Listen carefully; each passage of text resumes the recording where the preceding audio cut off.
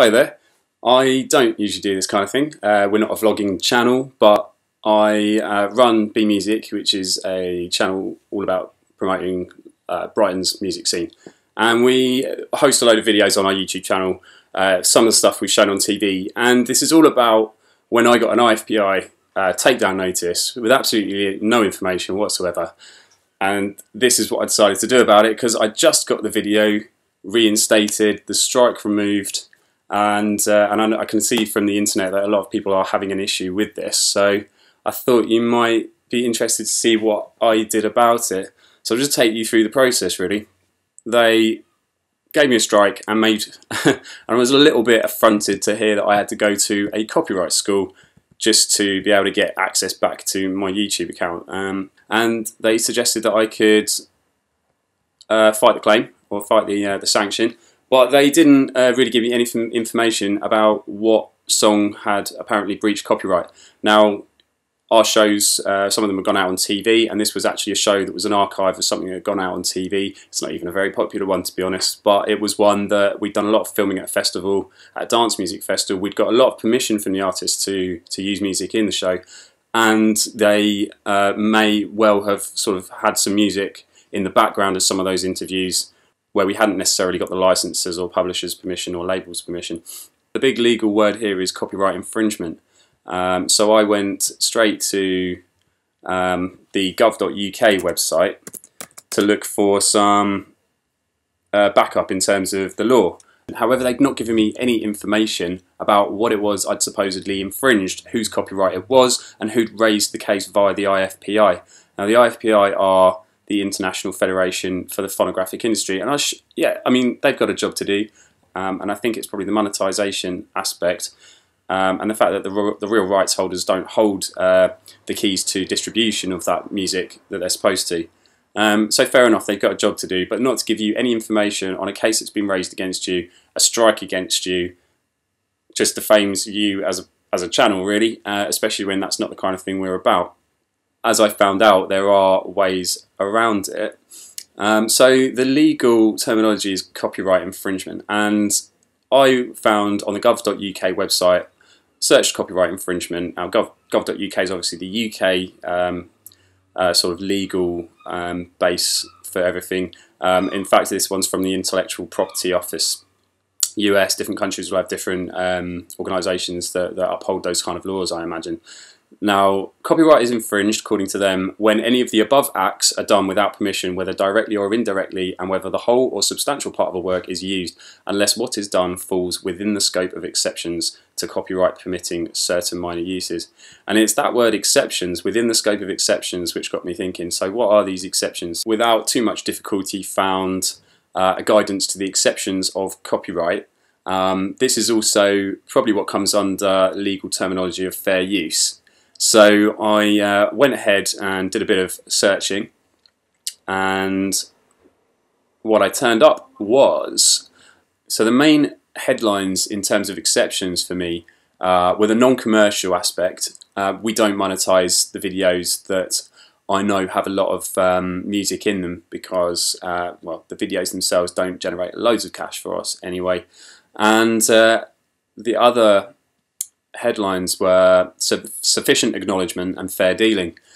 So in relation to certain exceptions, if you're making use of that exception to copy someone else's work, it is necessary for you to sufficiently acknowledge their work. And we had acknowledged use of every single artist that had given us permission for their music. And if we hadn't, that was because it was just in the background. And that's where this next headline comes in, and that's fair dealing. And fair dealing is a legal term used to establish whether a use of copyright material is lawful or whether it infringes copyright. There's no statutory definition of fair dealing or fair use. It's pretty matter of fact, and they take each case as it goes.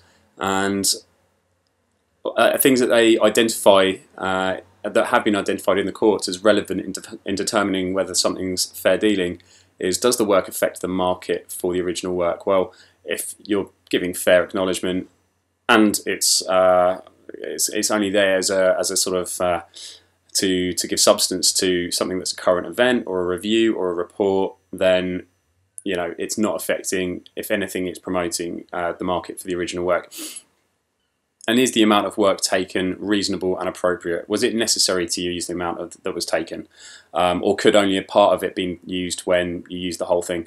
And it's this bit really where it really sort of hit home that actually we had absolutely no reason whatsoever for finding any fault with anything we'd used. We'd given acknowledgement and it was fair use.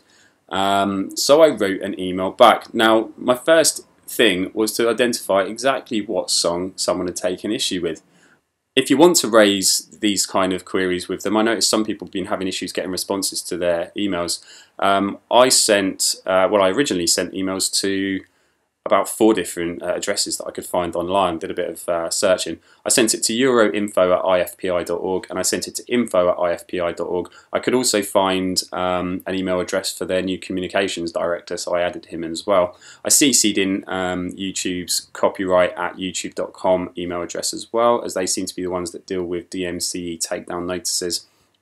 And I got emails back and had communication with notices@ifpi.org. That's notices with an S on the end at ifpi.org. In my email, I state, there is no other information provided with this takedown notice, and I'm requesting further details with regards to what piece of music or video you believe we have infringed copyright of. They came back and said they needed a URL of the content that had been removed so they could investigate the case further. Fair enough. I sent them the URL, not really sure how it's going to help because the video had been taken down at that point. And I did point out to them that under the exceptions of copyright guidance laid out in the Intellectual Property Office, I do not think we had breached any copyright. That fell on deaf ears, and they came back saying it was a report for containing audio for the track Lift Off by the artists Jay-Z and Kanye West.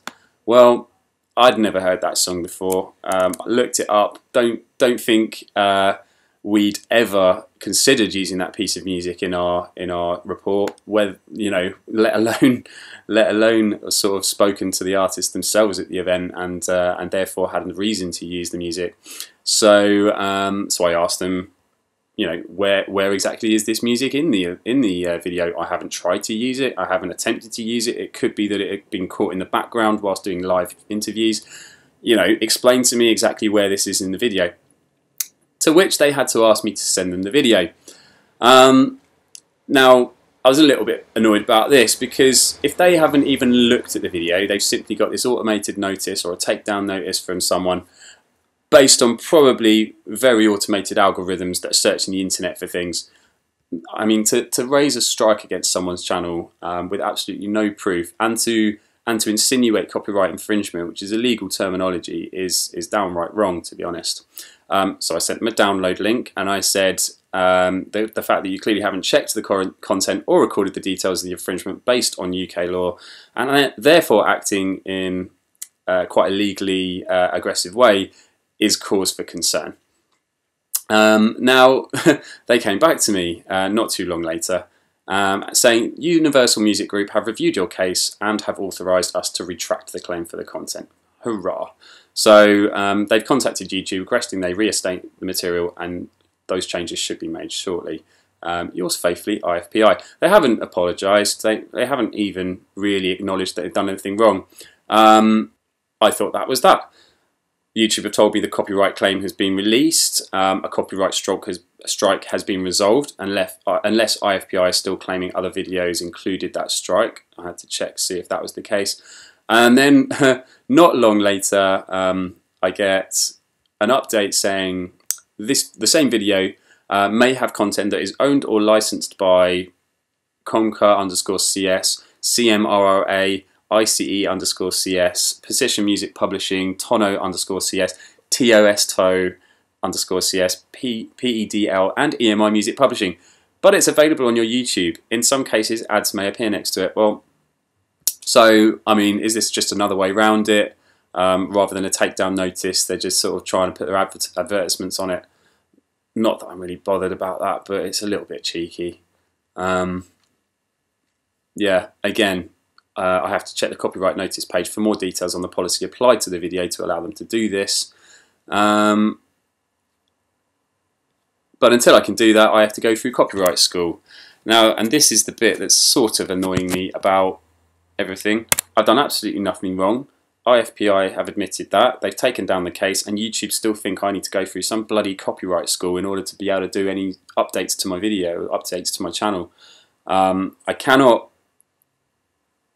make any changes. Copyright school keeps flagging up every time I try and do anything. It's pretty bloody ridiculous, to be honest, that I've done nothing wrong and yet I'm still being blamed for something. And yeah, that is that really. I'll update this if anything gets resolved. Maybe YouTube will want to respond to the video, perhaps telling me why I still have to go through school for something that I pretty much schooled the IFPI on. And yeah, that's me. Good luck everyone with your issues. I hope this has been somewhat helpful.